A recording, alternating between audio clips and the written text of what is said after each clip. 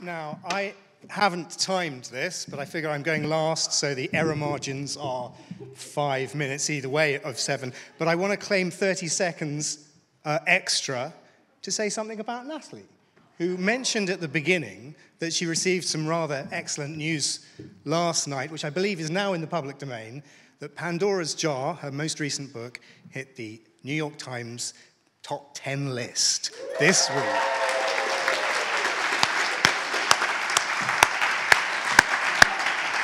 Number 6, right?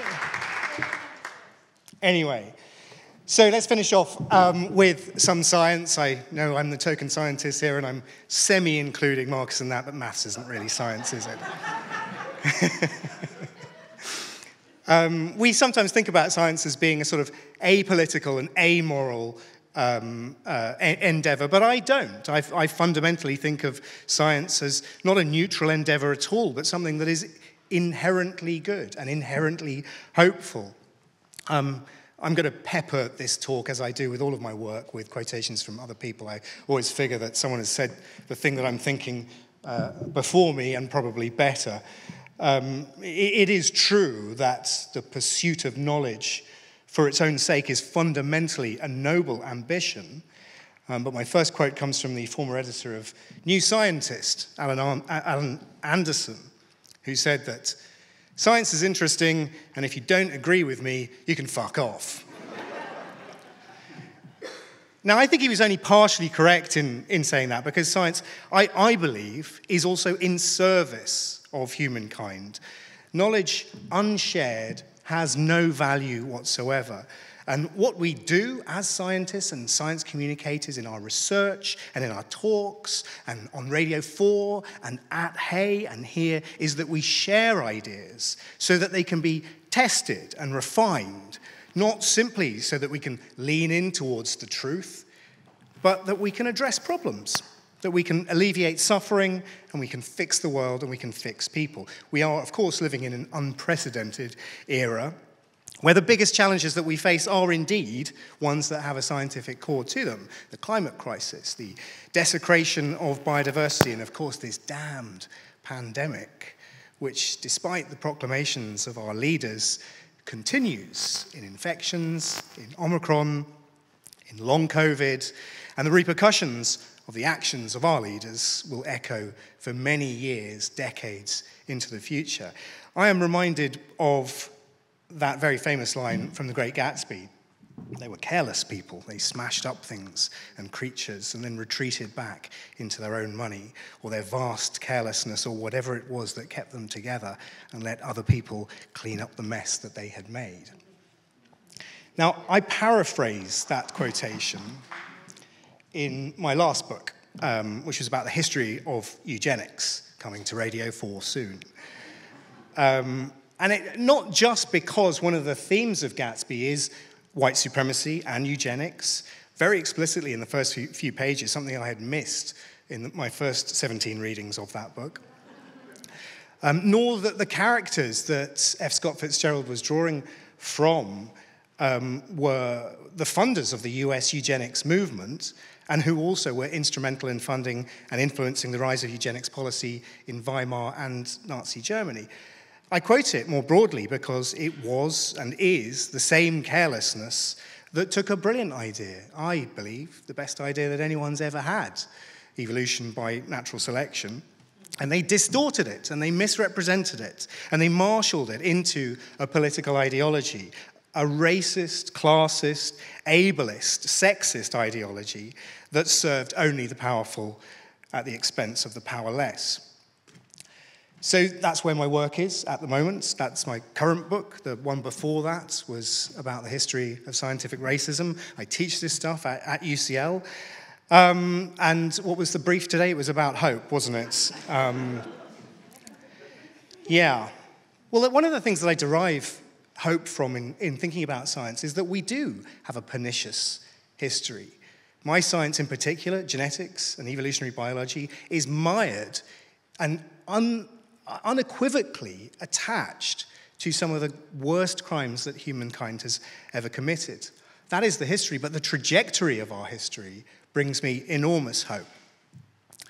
Anyway, I've written a number of books, and the last two were very serious and about eugenics and the history of racism. But the one before that, you know, when you have children, you love them all equally. No one has a favourite child. Well, that's a lie we tell ourselves, isn't it? You all have your favourite children. And one of my books, the one before the race book, was, I think, my favourite, but unloved by the public, and actually not on sale downstairs to demonstrate quite how unloved it was. But it wasn't mired in the worst atrocities that humankind has ever managed. Instead, it was about us. It was about what evolution and genetics can tell us about how we came to be what we are. And in some ways, it was a retelling of the second best book by my intellectual hero, Charles Darwin, The Descent of Man, which we celebrated the 150th anniversary of last year. And in that, following on from The Origin of Species, he applies evolutionary theory to us. Now, The Descent of Man is my favourite Darwin book, not just because of its scientific brilliance, but also it reveals his very human flaws. It's laced with white supremacy that was very typical of the Victorian era, despite Darwin himself being a lifelong abolitionist. He displays a very casual and grotesque sexism, also rooted in Victorian thinking of powerful white men, that women are simply incapable of displaying the same intellectual prowess of men.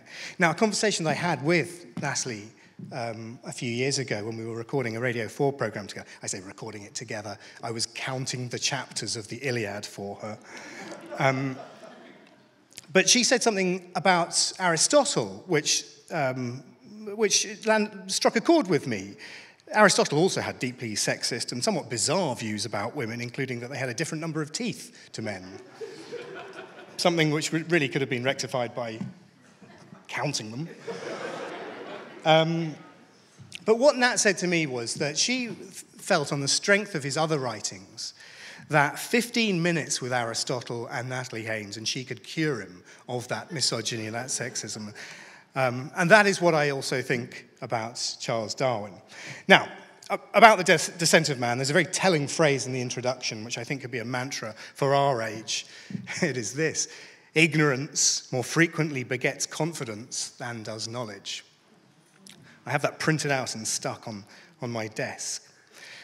The book that I wrote, which is called The Book of Humans, is really a rewriting of The Descent of Man. And it's really about the conundrum of being human, the paradox inherent in our being. There's a line, Darwin was a great stylist, and there's a line near the beginning which goes like this: with his godlike intellect, which has penetrated the movements of the solar system, with all these exalted powers, man still bears in his bodily frame the indelible stamp of his lowly origin. There is that central paradox of human. We are biological. We are part of evolution's great tree of life, and yet here we are doing these special things. Now, he was a great stylist, but I think the same idea was expressed by possibly, arguably, a better writer a few hundred years earlier. What a piece of work is a man, how noble in reason, how infinite in faculty, in action, how like an angel, in apprehension, how like a god, the paragon of animals. And yet, to me, what is this quintessence of dust? It's exactly the same idea. There we are, this special creature, but we are still just dust. Incidentally, I wanted to call the book The Paragon of Animals, but my editor said that was really pretentious. Now, I do quote a lot in my work, and I'm a big film nerd, and I found myself writing a line which I thought was my own, which was, again, the third expression of that same idea, that paradox of the human condition. And the line was this: everyone is special, which is another way of saying that no one is. I will give a free book to the person who could identify what that is from. It's from The Incredibles. It's Dash. Well done, Oliver. Anyway, the book is about what is unique. See, that brings me a lot of hope. The Book of Humans is about what makes us unique and what makes us not. It's about language and tools and sex and violence and sex. There's a lot of sex in the book. The public didn't love it, and it's not on sale downstairs. But it is a deeply humanist book. And it goes to great lengths to push us off the pedestals that we have occupied at our own behest, but also reveal that we are a very special ape. And ultimately, it conveys the idea that there is something special about us. We call it in science, because we're inherently dull creatures, we call it cultural transmission. But fundamentally, it is the way that ideas and knowledge are passed between individuals, between groups, and down the generations. And this is a very 21st century science, but it's right there in the descent of man. We are effectively a species of teacher. We're also a species of expert. No other creature has such uneven distribution of expertise across a population. If you want to get your car fixed, you go to a car mechanic. If you want to understand what love is, you listen to Taylor Swift, I believe. If you want to know how many people to shake hands with in a room of 201, you ask a mathematician. We are a species of experts. And Darwin spotted this in The Descent of Man, and it was 150 years before it was confirmed using Bayesian statistics and very complex genetics and science. But fundamentally, he expressed it in the final paragraphs of The Descent of Man, and it is this. I'm going to update this out of Victorian language to be more inclusive.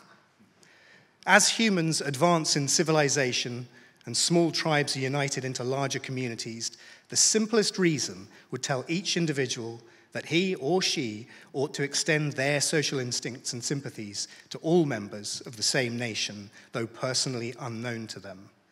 This point being once reached, there is only an artificial barrier to prevent our sympathies extending to the people of all nations and races. Now that gives me hope. Thank you.